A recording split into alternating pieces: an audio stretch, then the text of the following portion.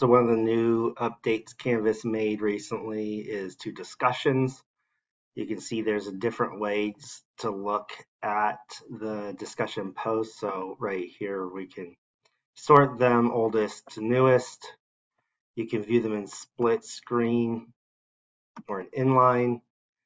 If you select that, there's also, you can look at read or all.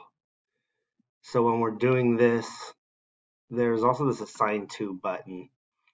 This is one place where you can individually assign to students. There's nobody in this class, but you should be able to individually assign them. And then there's also the due dates that you had before, and then the to and from, or from and until dates that you can also set if you want it to be locked until a certain point in time and then unlock. I do recommend always having the due date in there, but these would be in as per your need basis to use these. So if we set that, that should then save your due date. There is also another point in here where you can address this. So this is going to look a little bit different as well. We have this anonymous discussion section here that's grayed out. And other than that, most of this is going to be similar to what it was before. There will be some slight differences. Obviously, the presentation is different.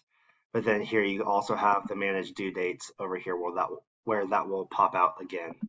So if you need to assign a due date, there's a couple of different ways to do it. That being said, this was released maybe 10 days ago, and it hasn't received a lot of positive feedback. So I'm also going to include a link to the Canvas release notes that it looks like they've indicated they're going to return to the original presentation style for these due dates down the bottom. But check out the link to that so you can see a visual of what they're planning to go back to. I just don't have the ability to do that here because it's not released yet. So that is a quick update on the new features and presentation style of discussions.